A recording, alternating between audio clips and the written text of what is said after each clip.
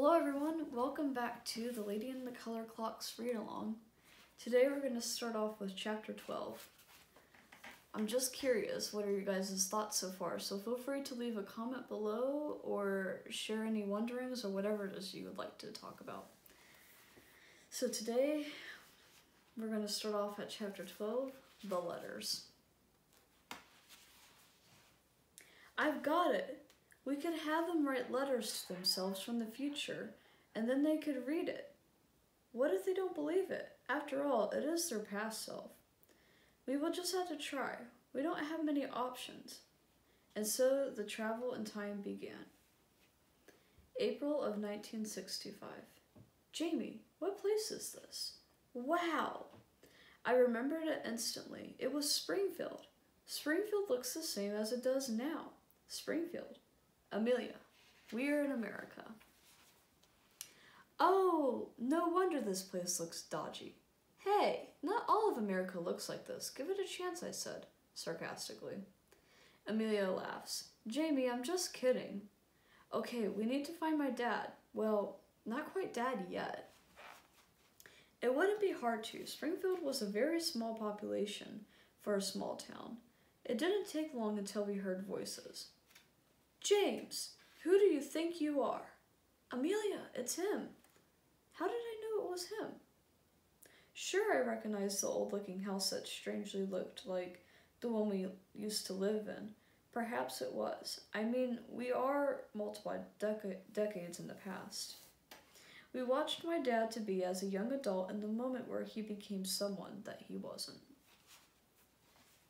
James, I am tired of you not acting like a man. You are making a bad name for our family and yourself. You need to grow up or leave. We watched as he took it in. Not wanting to disappoint his father, he was walking away after a loud, "Fine!" Jamie, where is he going now? Quick, follow me. I had somehow known he was going to the lake where we used to have our family picnics. He stood by the lake and skipped stones as he thought. After some time, he took out an old brown, worn-out leather journal from his backpack. He threw the journal as far as he could into the lake. Oh no, Amelia, we have to get it. We waited for him to leave and then took the homemade raft to get it. As we rowed towards the journal, we heard the sound of laughing. Hey, do you hear that? What's going on? We both became curious and decided to paddle further. Oh, where is my knight in shining armor, my noble Steve? There was a girl about 10 years of age. She was dressed in a pink and white poofy dress. She had a tiara and a clear, glittery high heels on. She was the most beautiful princess I had seen. She looked so familiar to me. We then realized why. She looked up. It was my mom. Lacey, it's time for supper. She then began to take off her princess outfit in a rushed pace. She had regular clothes on underneath. She was hiding being a princess. This was shortly before her dad left for good. Jamie, we have to go. We can't interact with them or it will change time.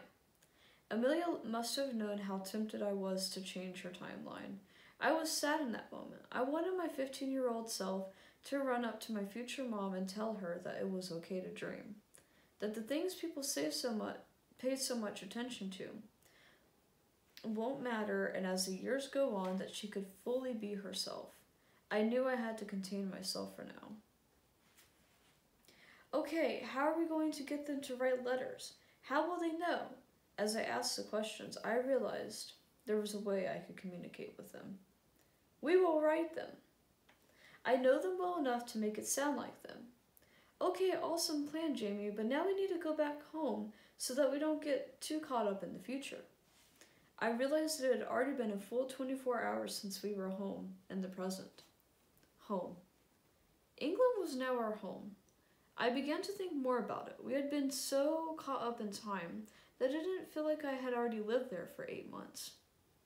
On the note of time, it was strange being in 2 places at once, and almost 3 decades earlier at that. It was a different era for sure.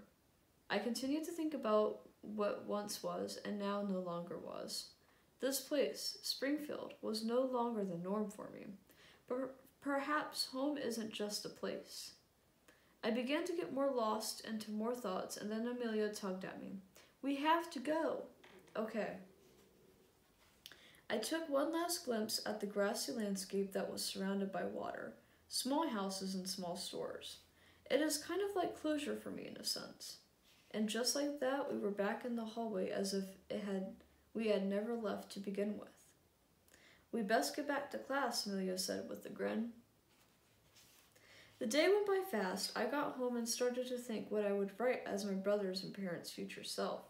I didn't know how they would respond to it, but it was a choice that I was willing to chance. It was quiet in the house, so it was perfect timing to write. So I began with my dad. Dear James, you are probably you in the future reading this. Just know wherever you are in life at this point, that growing up isn't what people always think. We were designed to do different things. It only goes downhill if we decide we should all follow the same path, because it is the norm. How would new things come about if we just did the norm? We were made to step out. We weren't made to be boxed in. Stepping out is going to feel uncomfortable at first, but then it will be a new creative way. You will have opened up the opportunity for others to be who they have wanted to be. So grow up, but grow up into who you want to be. Create and invent beyond your heart's desire. By the way, you won't remember yourself writing this, but trust that it is your heart speaking for you. Sincerely, James, your future self. After writing the first letter, I thought of my mom. Dear Lacey, this is a letter from your future self. You have been told that imagining and dreaming were for kids, that it was childish. You were made to think it wasn't responsible or what young ladies should do. Even though you were so young, those around you expected you to be like them. It is a lie that you can't dream and be responsible. You were taught to only think and take care of others, leaving yourself behind. You were meant to shine and be your fullest you. Hopefully you read this before it is too late. Be you, no matter if people laugh at you or say that it is silly. Things change and so do opinions. Live life for you in the way that you would want others to live. Much love, Lacey, your future self. Tears began to fall onto the papers as I realized it wasn't just the few that I knew that had lived so conformed to others' beliefs and systems. If only they could see who they could be, if only they stepped away from all the voices telling them otherwise. Jack was last on the list. Jack, this is a letter from your heroic self, your future self. Did you know that there is more to superheroes than Spider-Man and Batman? That superheroes in the world that are disguised as regular humans? In their world, completing a task is a mission completed. Whether it is taking a shot in a basketball game or encouraging someone, it all counts the same. When you were younger, you dreamed to be a superhero, and you still can be if you wish. Don't give up on your dream because others think that it is silly. Even the biggest superheroes known to man had opposition. You were created for the grander things, so go and save the world and the biggest tasks and the little tasks that you do. Sincerely, Jack Sparrow. Jack Sparrow was an inside joke that we had when we were younger. My dad was the one that came up with the nickname. Besides, the fact that they had the same name, Dad chose Jack Sparrow as his nickname because Jack was adventurous just like him. Now that I think about it, Dad must have time traveled for fun. It is 1996 and Jack Sparrow wasn't even around until around 2003. As I was finishing up the letters, there was a knock at the door. Jamie, there's someone here to see you. His name is Charles. Charlie? I then remembered it was Lenora's friend. Charlie, it's so good to see you. Also, we need to talk. I already know, young one.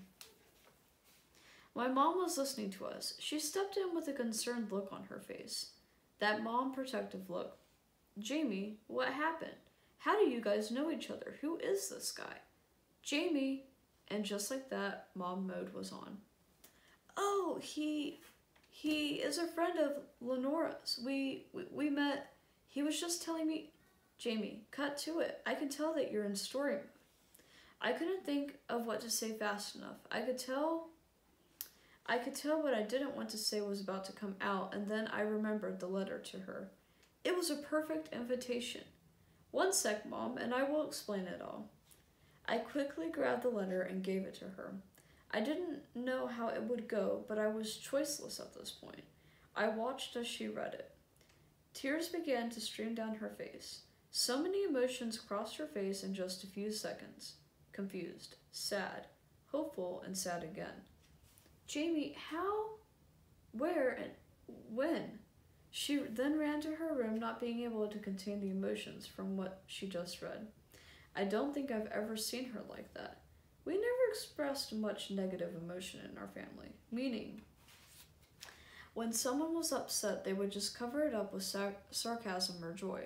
We didn't make much of a deal out of it. We were all told that strength looked like not being weak. And somehow we equated crying as a sign of weakness. Yet we don't do that with any other emotions. To me, weakness is showing strength. You're strong enough to not hide the truth of what is happening within you. And yet again, as I say these things in my mind, it is another reminder of how different I am from most. I value realness or authenticity, as most would say. I've never liked anything fake and could easily point it out. You may be thinking at this point, she is so intelligent for her age, but you're just being invited into another aspect of my mind, where most things have to stay because while I don't keep myself in a box, I can only come presented a certain way to others. I stood there frozen thinking of Mom, thinking of the things I just thought through. I realized I am constantly narrating a story in my mind. Jamie, what just happened? Chapter 13, Out of Sight. I turned back to Charlie. Charlie, time is running out. We need no need to explain, child. I have seen it all and have been here. You have? Yes, and I agree. We need them to know now.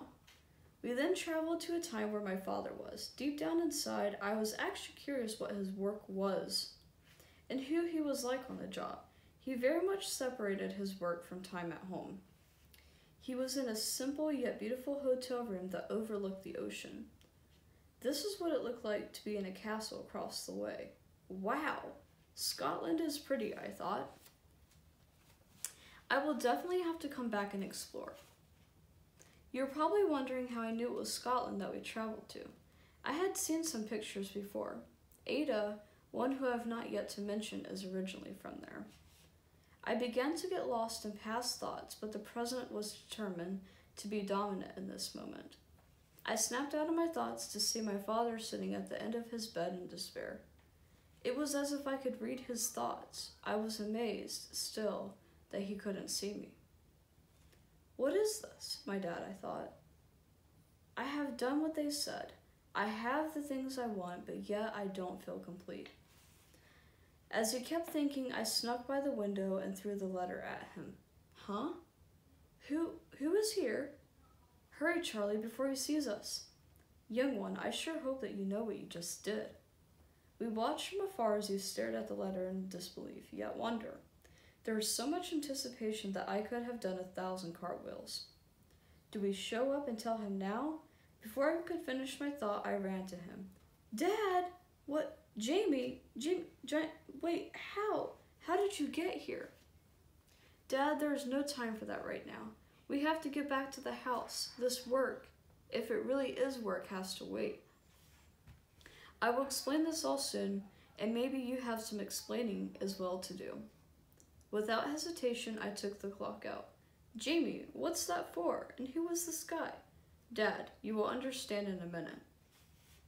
We traveled back to our home in England. So much was happening in seconds. James, you're back. Jamie, what is going on here? How did you get back so fast? Before I could explain, my brother came in with a letter written to him. Mom, look! Jack, what's this? Who did this? Jamie? Before I could say anything, my dad interjected. Lacey, it's the time thing. Wait, he remembered, I thought. Jamie, what time? Oh, wait, it all makes sense now. But James, I thought that was finished. You said it was no longer a thing. Huh? Now Jack was confused. Mom? Dad? Jamie, what are you all talking about? We looked at each other, realizing Jack had not known. I turned to Charlie. Should we tell him and my parents? I believe the time has come, young one. We had explained what happened to Miss Lenora and the story behind the clocks. We explained what happened up until the present moment that we were in. Now that they had all read the letters to themselves, it was safe to add more reality to what has become our current present, and where we were now going. Though I did not know what that could look like, there was a long pause until out of nowhere laughter came about. I turned to see that it was my brother. Jack, my mom interjected this time. Jack, she isn't lying. But Mom, how can you agree? It's just another story in her head. She's always making up stories. I realized this was like a worst nightmare to him. Jack, I grabbed his arm. How about I show you? Huh? No, Jamie, I don't have time for jokes. Jack, just come with me and see. Fine. We went back into time. It was the grace of something that got us both through that warp of time. I was amazed that Jack had made it in. Perhaps there was still a small part of him that believed. On that note of wonder, what would usually happen in a blink of an eye seemed to have paused. It was fascinating. I finally got to take it in, that moment that usually happens in a blink of an eye. There were so many colors. It felt as if I was going through a galaxy tunnel in slow motion. Memories of mine and Jack's were floating around. He was just as awestruck as I was. We traveled right to where we sat in the bushes, drenched in rain, at Miss Lenora's. We turned into the moment where we saw Lenora talking to the man about a clock from Romania. The moments we saw were the original ones that Jack had been a part of before they changed. It didn't take long for Jack to realize that something was familiar about this. I wanted to show the whole memory, but we were strapped for time. Jamie, it's real! It's real! Yes, Jack, it's real. I'm sorry. I just thought it was another part of your imagination going wild again. Jack, this used to be a real moment, but Lenora erased it from everyone's memory except mine. She didn't want anyone to know prematurely. Okay, now we need to get back. We came back in a blink of an eye this time and didn't miss a moment of the present conversation that was happening before we left. It was like everything froze. Our mom was still in shock. Okay, Jamie, so why are you reminding us of these things? James, I thought this was over. Charles chimed in at this point. You were all a part of the Miller's clan. Miller's clan? I don't need to know any more information. I just want to know why this time travel is still happening in our family. Miss Lacey, let me explain. He then shared what Lenora had shared with me and how time traveling came about. I now chimed in. It's been time for a while for all of you to fully be you, your fullest expression, not stopped by limits. And now we are in a situation where we need you, all of you. We weren't meant to fully do this alone. I could see that Dad's curiosity was alive in him again. His face showed it. I thought Dad was alive before, but I could tell something was rising up within him. Our mom, however, was the only one still not persuaded. Charlie didn't seem to catch that, though. Well, now that you all know, we need to go. Lenora has been captured for bringing awareness of time travel to good people, for making them aware of the power that lies within them to change history. There's more that I could explain of the impact of this, but we must do something soon. James, Mom interrupted. We are not doing this again. You promised we would stop time traveling once we had children. My dad's sense of adventure and the look of excitement was wiped off of his face just as those words were spoken. But even still, he was determined. Lacey, trust me, I remember what we talked about. I know we wanted to take in every moment of their childhood without time traveling. We have sacrificed this, the risk of it, but now they have figured it out. Without us. They are destined for this. We were destined for this. It is our purpose. It is who we are. It is in our lineage. It is a new time now where we can do what we once loved. I understand that we needed to focus on them for that time period, but now it is time for that part of us to come back alive and for them to experience just how magical it is as a family.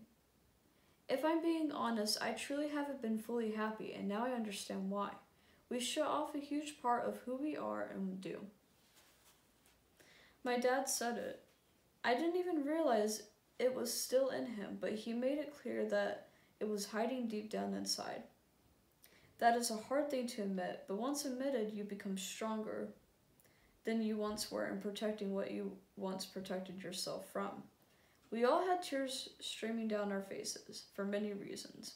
One being that I had always known my dad to go with the flow and not say much, but now he had a voice and spoke his heart, and now our mom was doing the same. You're right, James. We have allowed it to be this way for far too long. We got comfortable.